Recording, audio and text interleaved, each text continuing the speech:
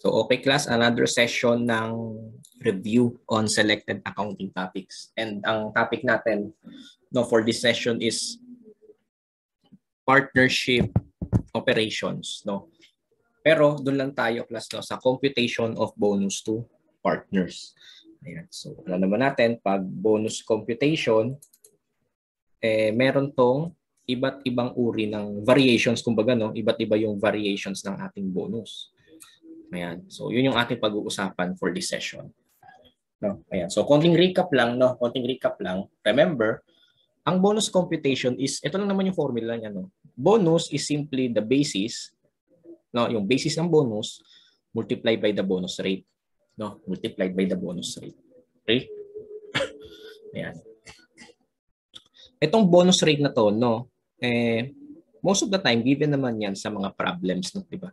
So naka-express yan into rates, It can be 20%, minsan 30%, ayan.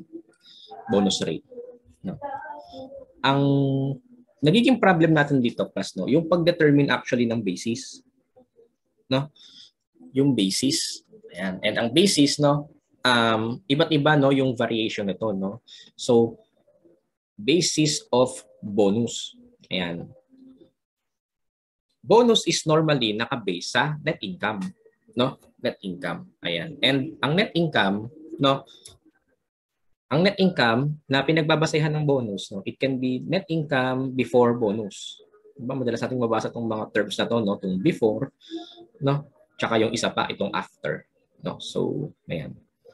Ibig sabihin kasi ng class, ibig sabihin kasi ng net income before bonus, meaning yung term na before, ibig sabihin nan before deduction, Before deduction.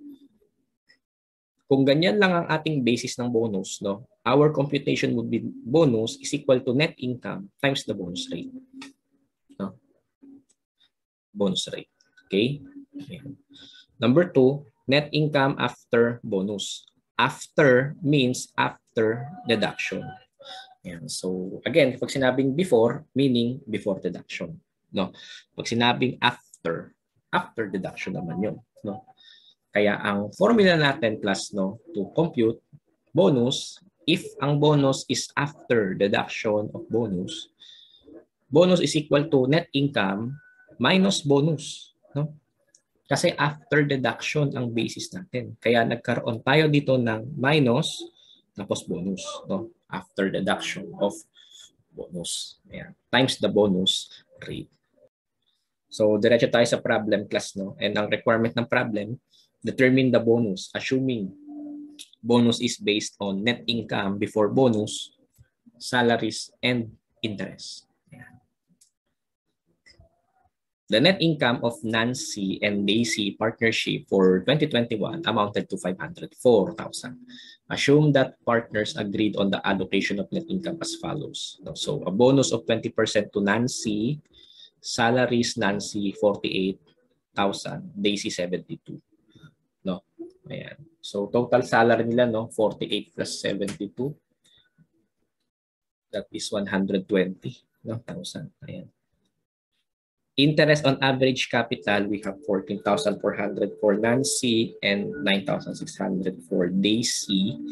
Total 24. Ayan. So residual balance is in net income allocated to Nancy and Daisy in 2:1 ratio. Determine the bonus, assuming bonus is based on the net income before bonus, salaries, and interest. So ayan, before. Before. So meaning, pag sinabing before deduction. Diba? Before deduction. Therefore, ang bonus natin dito, bonus is equal to net income before deduction of bonus, before deduction of salaries, and before deduction of interest. So dahil lahat siya puro before, therefore our base natin is simply yung net income nito, 504. 504,000 times the bonus rate. Yan. 504 times 20%, that is our bonus. That is our bonus. 100,800 100 is our bonus to Nancy. No? Ayan. Okay. Ayan. So answer natin 100,800. No? Pag before ganyan lang, no need to indicate yung deduction, ha? Kasi before naman ang sinabi, no, before deduction. Next natin, no class, same information, no. Same information lang din.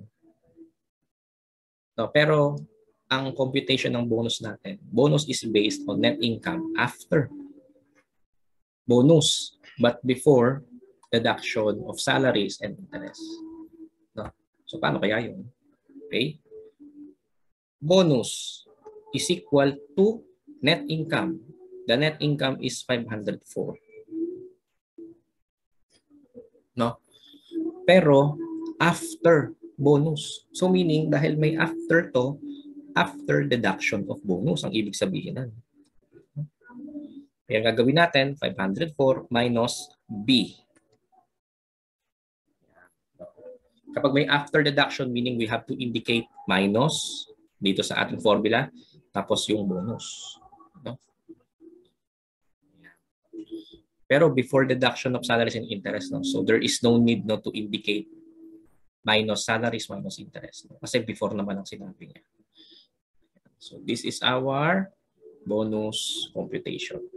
Ayan. B is equal to 504 times 20%. That is 100,008.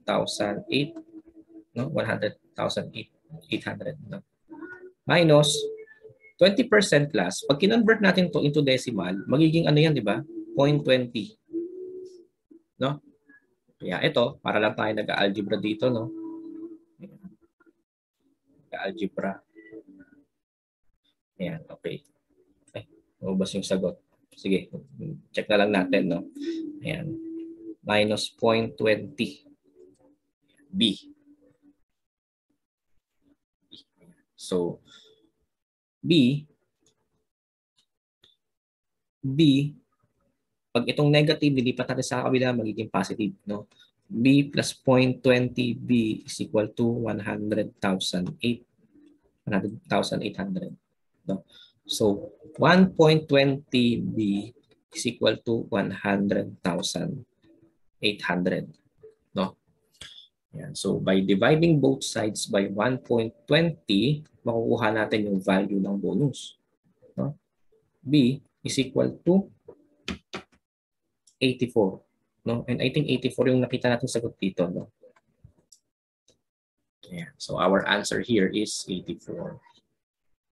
Yeah. Okay. Yeah. Next natin, same information pero bonus is based on net income after bonus. So, bonus is equal to 504 na net income minus, no? After bonus kasi yan, no? So minus B. Yan. Okay. And salaries. So basically, after bonus and after salaries. Dahil after salaries to, maglalagay tayo dito, no, ng minus S, no?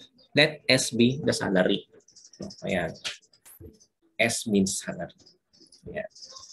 But before interest. So, hanggang dito lang, no, ang ating basis, no?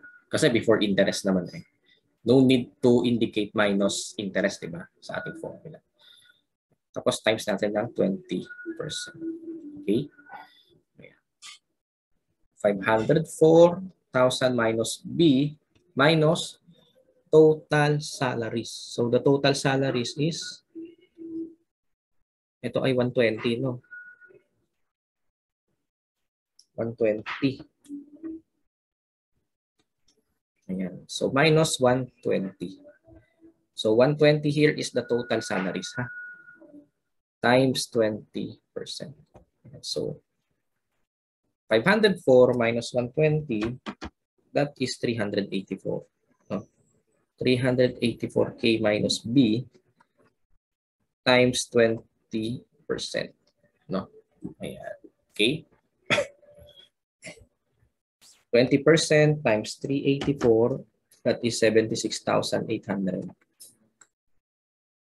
Minus 20% kapag kinonvert into decimal, 0.20. B. No. B is equal to 76.8 minus 0.20 B. Ayan. B plus 0.20 B is equal to 76,800. Okay? Yan. 1.20 B is equal to 76.8. No? Plus, divide both sides by 1.20. What would be our answer? No? Our bonus here is 64,000 pesos. No? Okay?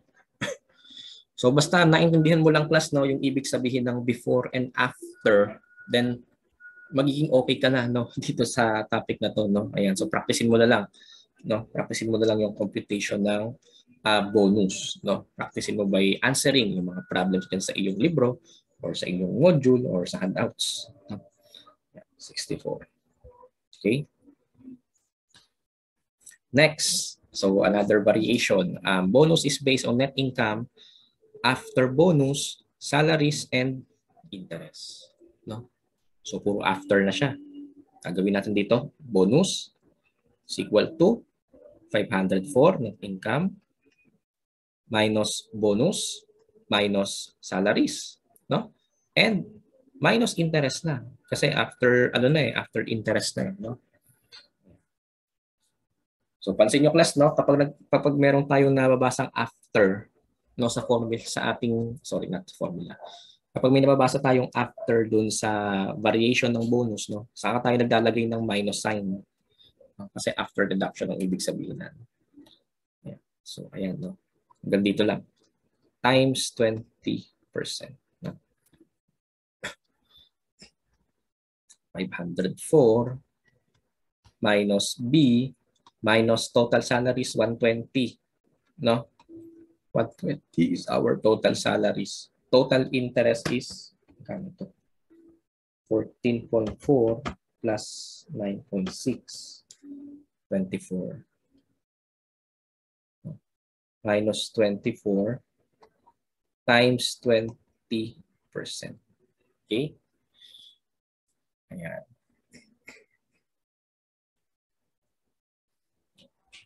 $504 minus 120 minus 24. No? Pagsama-samahin natin yung mga common.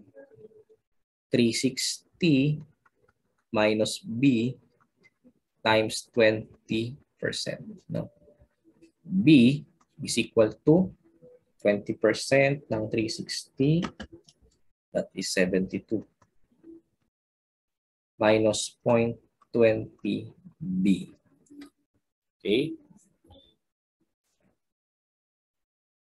So ito, shortcut na lang natin class, no? Kasi kanina pa natin ito ginagawa, di ba? So pag nilipat natin sa kabila to, magiging positive 0.20. So magiging 1.20 itong kabila, no? 1.20b is equal to 72,000. So divide both sides by 1.2. Buha natin sagot dito. Our answer is 60. No? The bonus is 60,000 pesos. Ayan. Okay? No? Next, ayan. So another variation na naman. No?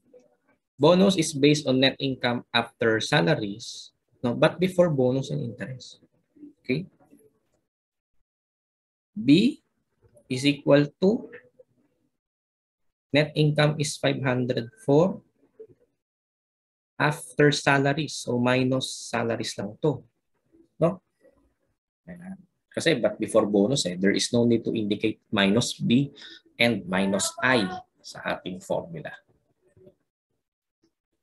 Times 20%. Okay? Ayan. 504 minus 120, ating total salaries, no?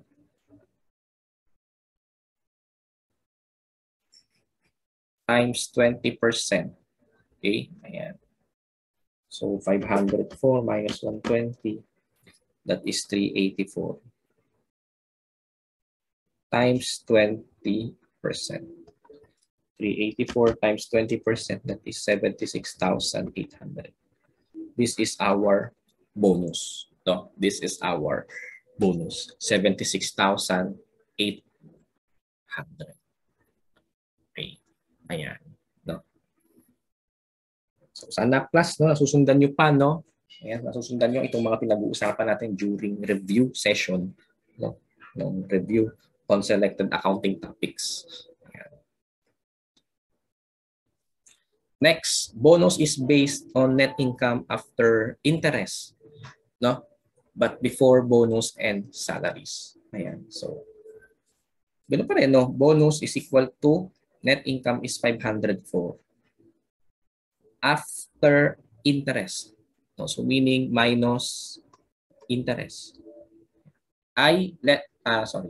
Let I be the total number of, or sorry, total amount of interest. Ayan, total interest. Times 20%. Okay.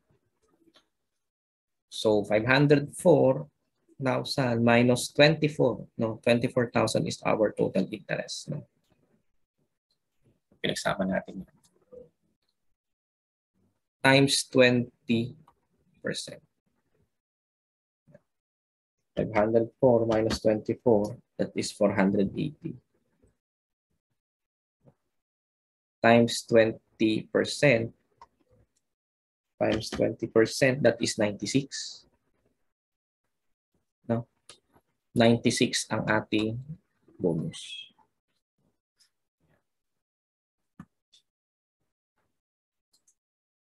Okay? Ayan. Okay, next. So this time, no, bonus is based on net income before bonus but after income tax. No? After income tax. Ayan. Okay. So ganito naman class, no, kapag may mga ganito ng tax na involved, no? Ganito ng mga tax na involved, no? Tapos after tax pa. Ayan, no? After tax. We compute muna, no, the net income after tax. No? So we compute muna, no, the net income after tax. Ayan. So net income natin is 504, no? Yung tax natin is 35%, no? So 35% ng 504, 176,400, no? Therefore, this is our net income, no, after tax. Plus 504, 327,600, no? Ayan. And ito yung ating paggagamitan, no? Or ito yung ating magiging basihan ng bonus, no? Depende na lang syempre kung merong after salaries, yan, after interest, no? And after bonus. No? So sa case na to, bonus daw is based on net income, which is ito, 327,600, no? Kasi after tax ang sinabi, no? And this is the net income after tax. Ayan. So, okay. Bonus is based on net income before, no? Before bonus. So there is no need to indicate minus B, no? Kaya diretso. Diretso multiply 20%, no? So our bonus here is 65,520. Ayan. Okay. 65,520.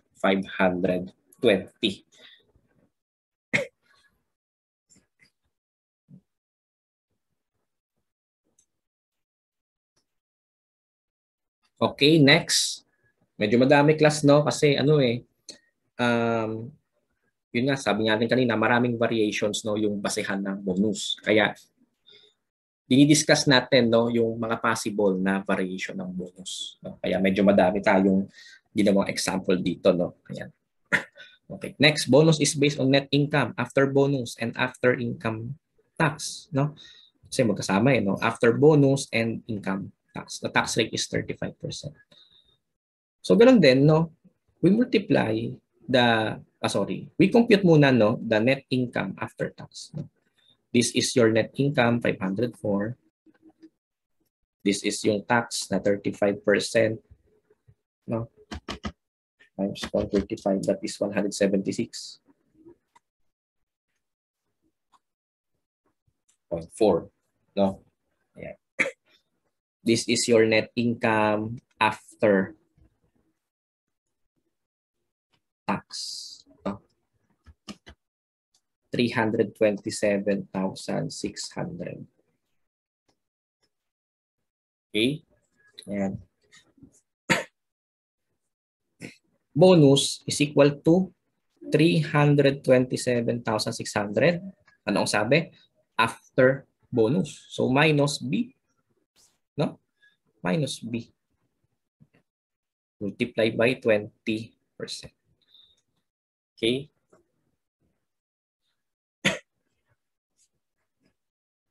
Times 0.2. Ito ay 65,520 minus 0.20B. No? Okay? 1.20B is equal to 65,520. No? Divide both sides by 1.20B. Sorry, not 1.20B. 1.20 lang, no? 1.20.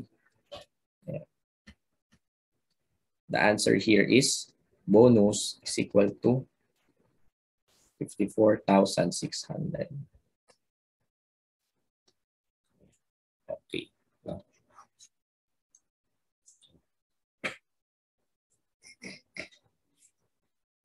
Okay, so I hope class, no, nasundan nyo, no, or kahit paano meron kayong natutunan dito sa ating session, no, na bonus computation. No? So ganun pa rin pag sinabing before deduction, no.